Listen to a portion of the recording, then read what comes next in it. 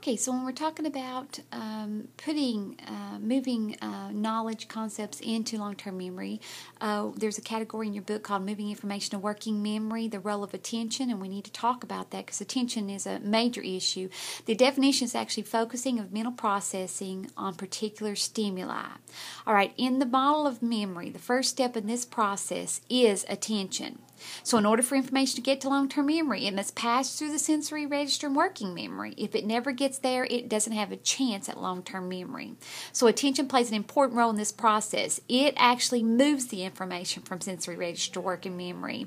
I remember I taught with a teacher one time where the kids were down crawling in the floor and while she was up teaching, and I asked her if she thought that was very effective, and she said they were absorbing the information in their own way. That's kind of odd to me. Whatever someone mentally pays attention to moves into working memory. That's why when we're doing a lot of the rote memory things, and I don't have to concentrate on it, it just comes automatically through automaticity. That's why I don't put a lot of that into long-term memory. That's why a lot of the rote learning doesn't make it to, if any, makes it to long-term memory. If information in the sensory register doesn't get a person's attention, it presumably disappears from the memory system.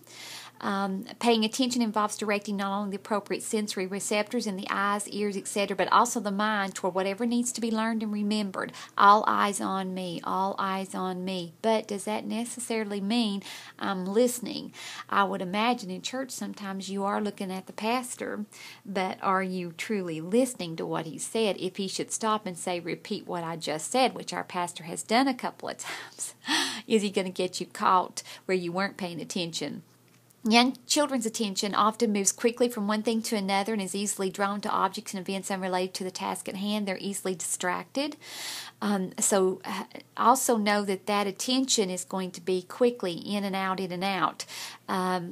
Research says 1 minute times their age, that is the amount of the attention span. So if you have a 5-year-old, you have 5 minutes before that child is distracted, ready to do something else. Now, do I think at 46 years old that you have 46 minutes with me? No, I think even as adults we get to a point where our attention span is limited. I don't think it goes, just because we're getting older, it's going to get longer. I think it gets to a point and then it's at its max. As children grow older, they become better able to focus their attention on a particular task and keep it there, and they're less distracted by irrelevant thoughts and events.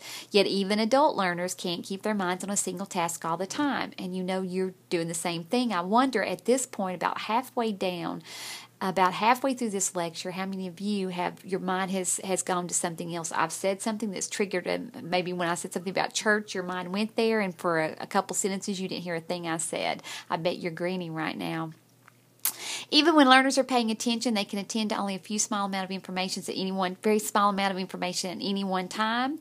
The attention does have a limited capacity, so we need to keep that in mind.